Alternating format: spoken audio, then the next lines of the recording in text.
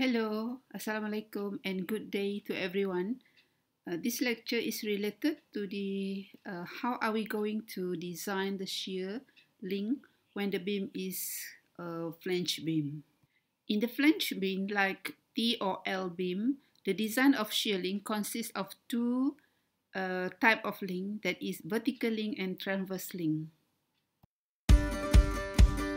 The vertical link is for the rectangular part, while the transverse link is at the flange part. In the last section, we have covered that vertical link, and now we have to consider the transverse link to avoid the shear failure between the interface of the rectangular part and the flange, as can be seen in the diagram. Shear between web and flange happen when there are force called FD from the outside load, and will be resisted by the strut in compression in the flange called VRD max. This concrete strut in flange or VRD max happen and make an angle to the horizontal to the surface of interface called theta f, and theta f will depend on the certain values. The value of the VRD is shown in equation 9, which depend on the concrete stress times with the area.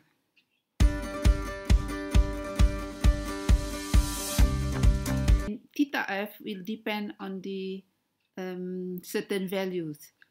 For example, if the compression happen at the flange, so the theta will be between 26.5 degrees to 45 degrees, while for the tension happen at the flange, theta f will be ranged between 38.6 to 45 degrees.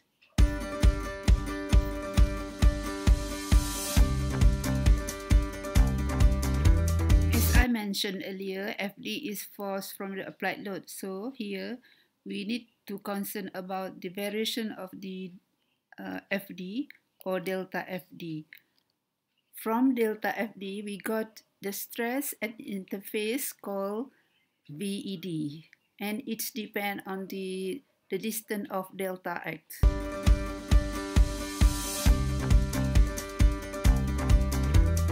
VD is calculated at the distance of delta x, where delta x is the half of the distance between maximum moment to the moment zero. If the flange beam is simple support, delta x is equal L over 4. That is half of the maximum moment to the m equal to 0. The moment at delta x section can be calculated by using the equilibrium of moment as shown in equation 12. And after we got this delta m, then we input it at equation 11 for delta FTD. The figure shows the arrangement of the transverse reinforcement along the beam.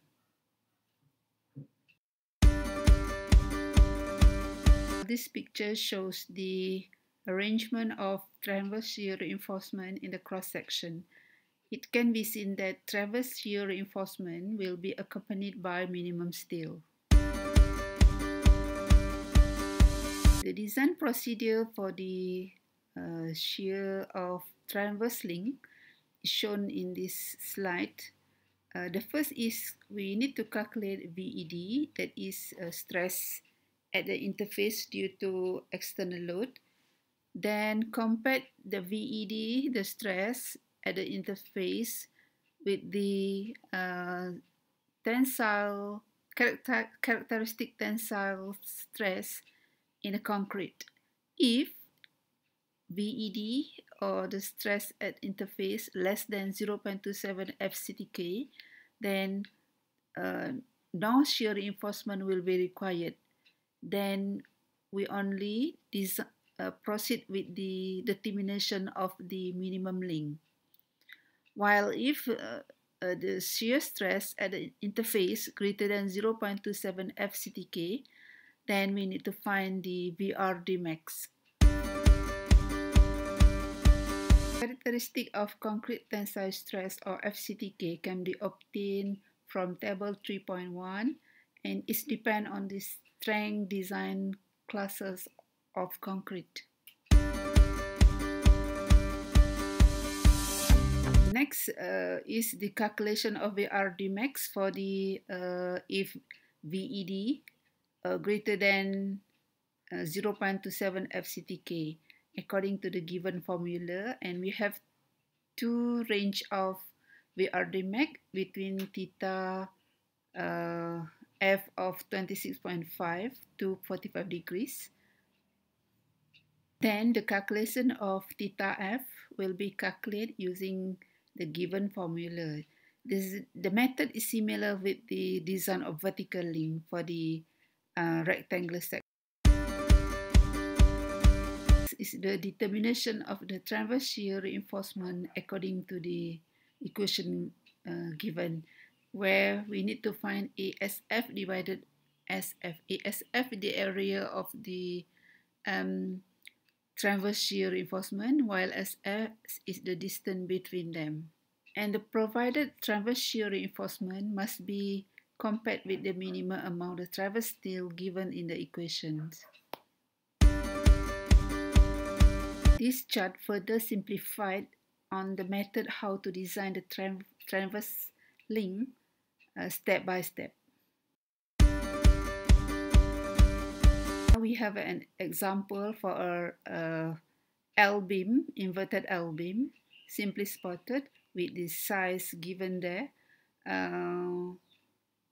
The question is that find the vertical shear, transverse link, and detailing at section AA. So here we need to design first for the vertical shear link and the minimum link. So the procedure is similar with the rectangular. In this question, the VED is 145, so we need to calculate the VRD max for the vertical links, and we found that the VED less than VRD max theta 22 degrees. Therefore, we assume that theta is 22 degrees.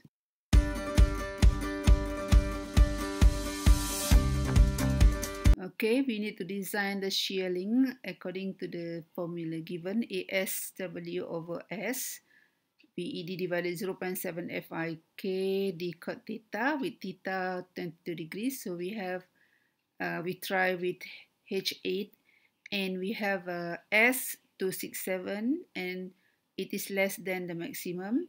Therefore, we use H8 250 while the minimum link we got the H8 300. Okay, now we design for the transverse steel part. So in the design of transverse steel, we need to find first is the delta X. So this is simply spotted beam. So the maximum will be at the center of the span, L over 2. Therefore, the maximum moment to the zero moment, the distance is L over 2. Therefore, delta X is half of it. So we got delta X is equal L over 4. Remember, this delta X is only for the simply spotted. If you got continuous beam, then it will be different. Then delta M will be calculated using the formula of the moment equilibrium that we have 163 kilonewton meter. From delta M, we need to calculate delta FD to get the force due to the external load. So the equation, unfortunately, this equation is not listed in the design formula. So you need to remember them.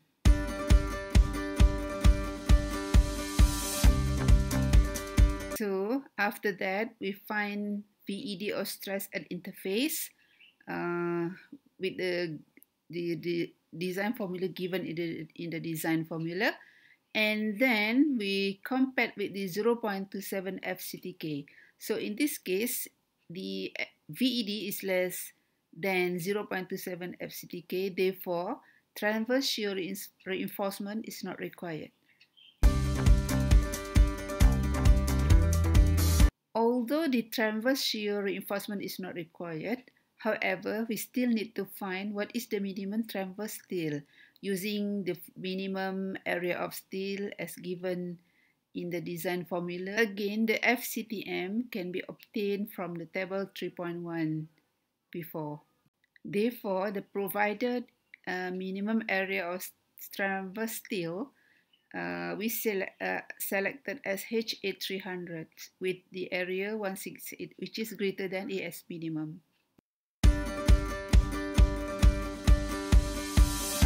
Minimum of the area of transverse steel can be obtained in table B, where table B here is the area per meter, the spacing millimeter square, the area of reinforcement millimeter square per meter. And lastly, we need to draw the detailed drawing and showing the link and also the transverse steel as shown in the picture.